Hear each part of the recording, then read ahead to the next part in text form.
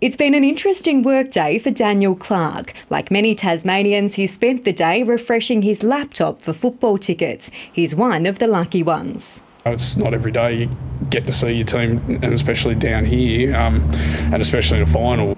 York Park will host the state's first AFL finals this weekend, with Sydney taking on GWS on Saturday, followed by the Western Bulldogs and Essendon on Sunday. It's just a great occasion for Tasmania. I think it's been a really interesting year. We've had more content than we've ever had, and I guess that's all because Tasmania's been kept safe, so we've been the lucky beneficiary of that. The AFL says the decision for both games to be played in the north was partly made by the clubs. When the Bulldogs option came up, it was their preference to play at UTAS.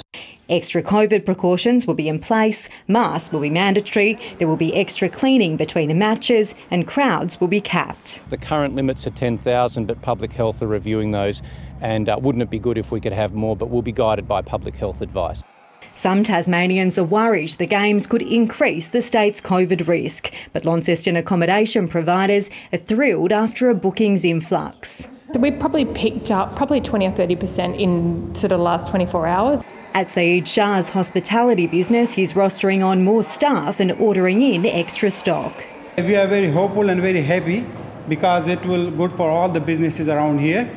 The Tasmanian government is giving the AFL $500,000 per match for the two games. It comes as the Premier continues to refuse to extend current deals with Hawthorn and North Melbourne past the end of the year, or until the AFL gives a more solid commitment to a standalone Tasmanian team.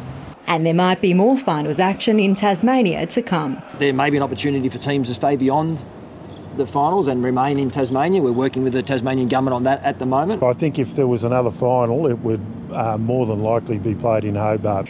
A state quickly turning into a football hub. Monica Champ, ABC News.